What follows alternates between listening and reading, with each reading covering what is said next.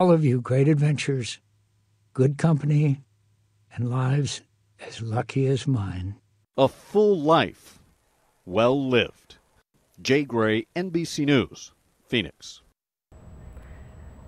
Some of Montana's top political figures paid tribute this weekend to U.S. Senator John McCain, both Democrats and Republicans. Democratic U.S. Senator Jon Tester said McCain led by example and was not afraid to buck either party to do what was right.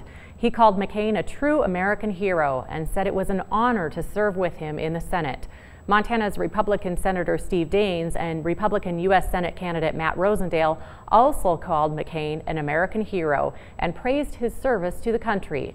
Republican State Attorney General Tim Fox tweeted a picture of himself and McCain and said few Americans had sacrificed and contributed as much as McCain. And Democratic congressional candidate Kathleen Williams complimented his independent thinking, military record, and dedication to the country. John McCain will be laid to rest during a private service Sunday at the U.S. Naval Academy Cemetery in Annapolis, Maryland.